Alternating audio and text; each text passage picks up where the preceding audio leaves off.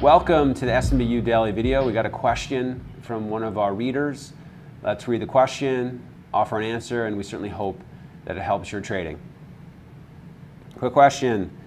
Would you say that tape reading is useful enough after the AM? Personally, sometimes after 10:15, it's hard for me to find really useful patterns on the tape for entries, unless the stock is really in play. Would you suggest to focus more on detailed, nuanced trade tape patterns, or use the charts to determine the patterns, whether it be pullbacks or consolidation trades that have occurred in the past several days? So I wrote about this in the playbook. I don't recommend looking at only one indicator. When I'm thinking about a trade, I'm thinking about the big picture. I'm thinking about 5 variables. The big picture, the tape, okay, reading the tape, charts, long-term charts, short-term charts. I'm thinking about the news, a news catalyst behind a particular trade, and I'm thinking about intuition that goes into my trading. So I don't want to just make a trade on one variable. I want to put certain things together.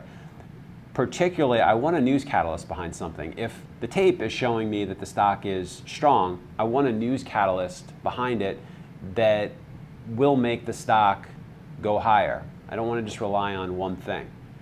There are going to be certain times where you can just focus on tape. Those are for markets that are very volatile. So if we have a new market that comes in where the VIX really rises, or you're in a stock that's all over the place and you're a good scalper, then yeah, you can just go ahead and read tape. But generally, I'm looking for types of trades where I'm looking for the news catalyst to be directional. I'm looking for the tape to confirm that direction. I'm looking for the chart to confirm that direction. I'm looking for my intuition to confirm that direction. I'm looking for the long-term big picture of the market, or for that day to confirm direction. So I hope that answers your question. Tape reading is still very important. People always say it's not. It is. It helps you with entries and exits at a minimum. It can help you when markets and stocks get very volatile at a maximum. Hope that helps. Great question. Keep working on your game. We'll talk to you soon.